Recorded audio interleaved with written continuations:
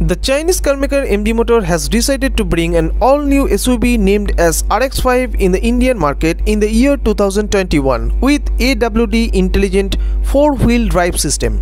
MG Motor has already started selling the RX5 in some other countries including Egypt. In India, the SUV will be available with 6 color options. Talking about the power, the new RX5 will get BS6 compliant, optional 2-liter and 1.5-liter direct injection turbocharged engine. The engine is capable of delivering the acceleration of 0 to 100 in just 8.2 seconds. The engines are mated to an optional 7-speed dual-clutch transmission or 6-speed oil-cooled dual-clutch transmission.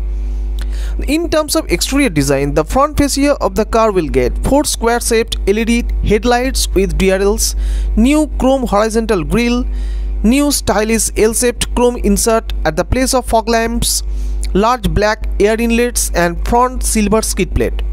The side profile of the car will get power ORVMs with slick turn indicators, body color door handles, roof rail, black inserted large wheel arcs and diamond cut large alloy wheels.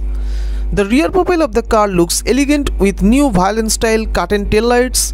The entire tail is connected with the smooth C-pillar, rear washer and defogger, updated new bumper design and rear silver skid plate.